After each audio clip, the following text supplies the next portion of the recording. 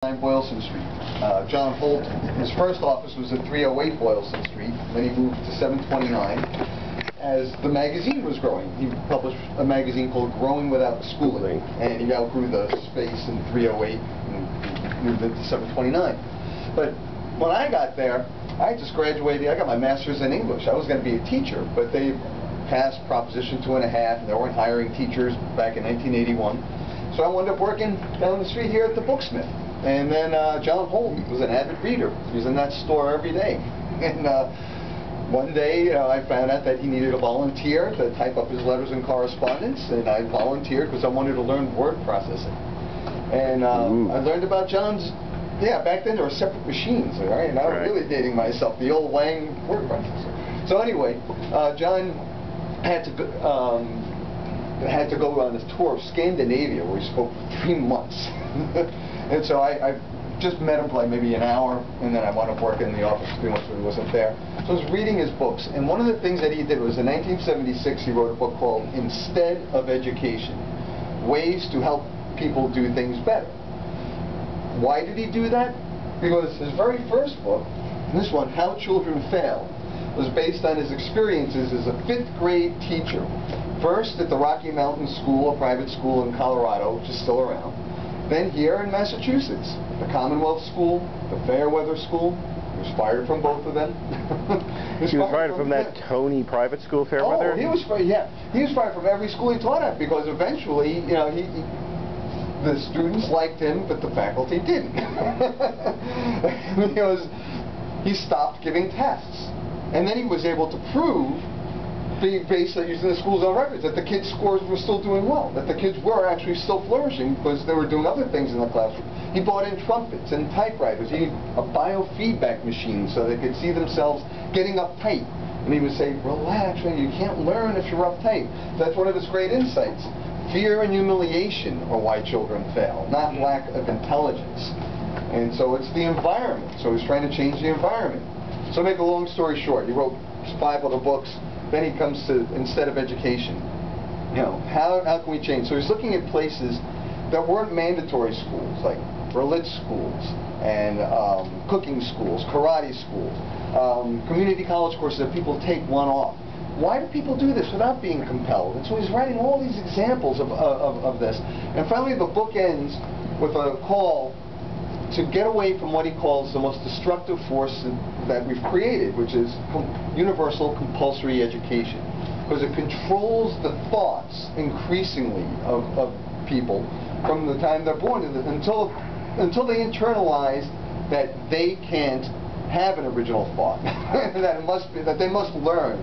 As Ivan Illich, who wrote the book Deschooling Society in 1971, and that book influenced Holt a lot. He studied with Illich in Cuernavaca from 71, 73, trying to figure this out. And he still took a while. At the end of Instead of Education, he said, we need to have an underground railroad to get kids out of school. And that's when people started to write him, saying, you don't need an underground railroad. You can teach them yourself. And then he found out that there were people homeschooling in a commune in Washington State, an independent family homeschooling in Tidewater, Virginia. And there were all sorts to write to him. He realized none of them, he didn't even know these people existed, let alone that they didn't know each other. So he started the magazine, Growing Without Schooling, as a way to sort of put everybody together. And the directory function of our magazine, we had people subscribe to the magazine, started in 1977, and I published it until 2001. John died in 1985, and I continued publishing it for 16 years. And throughout all that, John's experience as a teacher, I mean, everyone thinks that he taught in public school. And John's like, no, I taught in the best private schools. And this charade of learning that I'm talking about takes place in these schools constantly. What's the charade of learning? You've probably done it. Well, John is a teacher. I give a test on Friday, they pass it. I give the same test on Monday, they fail it. What happened? He did this. And this book is a series of memos between him and his co-teacher, Bill Hull, on this question. I teach, but they don't learn. And, I mean, it's something that as you study education, as you read about it in the papers or watch, this is a constant issue. It was about motivating kids. Well, then John's second book is called How Children Learn. I said, you don't need to motivate kids to learn. You know, I mean, John was on, children are learning in the womb. They recognize voices.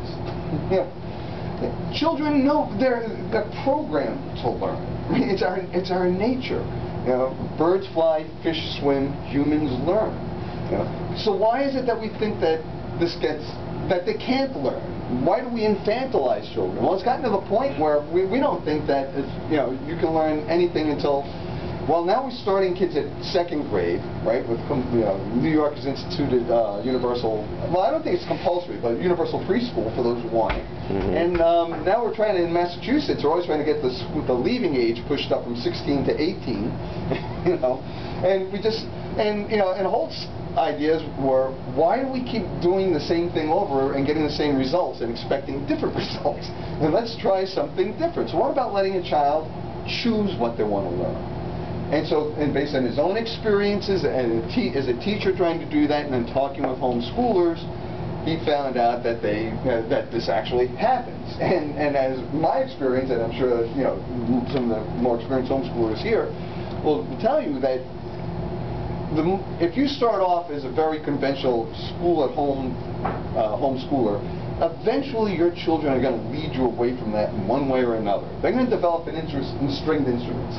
That's not on most schools' curriculums these days at all. I had a 5-year-old daughter. All 3 of our girls were homeschooled. They're now 28, 24, and 21. All 3 have gone 2 to 4-year college, 1 to community college. One's living in Houston, done well. She only went to 1 year of school.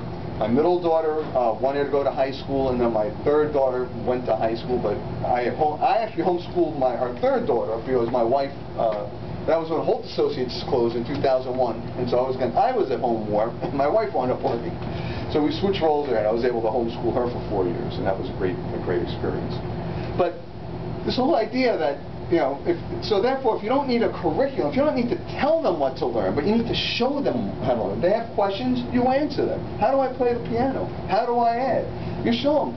You know, this idea that in 1st grade you teach them to do math, and in 2nd grade, you know, you can then teach them, addition, and in 2nd grade you can teach them division, and 3rd grade multiplication. The way we do it is crazy. I mean, John Holt was off in the book Legacy of John Holt, which I co-wrote and published last year. He was the head of the National Weather Service was saying, who was a friend of John's, Dr. Varian Moore, was saying that he and John often said, why can't they teach calculus to kids in 5th grade? It would be perfectly doable, but we've made it seem so impossible because we stretched it out. John's examples that he liked were Suzuki education. You know, Suzuki, they can teach a 6-year-old to play Mozart on the violin. And they love it, right? In America, you get kids with rhythm band, and we can't keep time up until 8th grade, you know? It's like, why do we make things so hard? I mean, we split them up and treat kids like they can't do it. So John's idea is invite them in. The apprenticeship, the internship, the club model. Let's get people of all ages. Let's do it this way. Let's learn not so much by sit down, shut up, and do as I say. Sometimes that's appropriate, particularly if you have a lecture with a big group. Yeah, it makes sense. But, you know, more often than not, especially when you're dealing with kids, coaching. The coaching model makes much more sense than sitting around and saying, okay, da-da-da-da-da. But it works. Every child is different. And every parent's style is different. And that's one of the beauties of homeschooling, as Malcolm had said earlier, too. It's just, there's many different ways of doing it.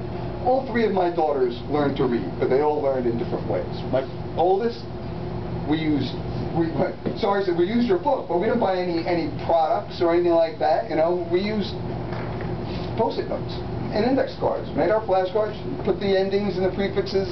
That's it. And Lauren, she read just like you'd expect. By 3rd grade, she was right where she should be. Right. Our 2nd daughter, Allison, she had meningitis when she was 9 months old, so she has a hearing deficit. Phonics wasn't working very well for her. She had trouble forming, she had a little aphasia from this, and so she had trouble forming words. But the whole language method, she could see stop, exit, you know, signs like that. She picked up on it. That worked great for her.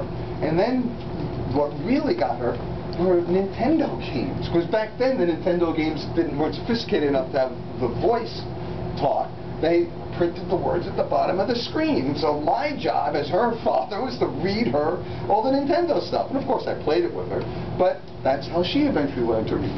And then our youngest, when she was 5, she was reading. Didn't teach her. But she was read to constantly by us and her sisters. Right. So, you know, there's all sorts of ways to do this. But school, there's only one.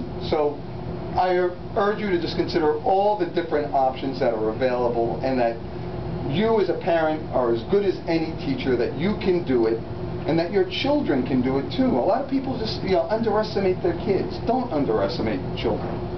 If you give them your faith and hope, they'll, you know, and if they love and respect you, they will rise to that. Thank you.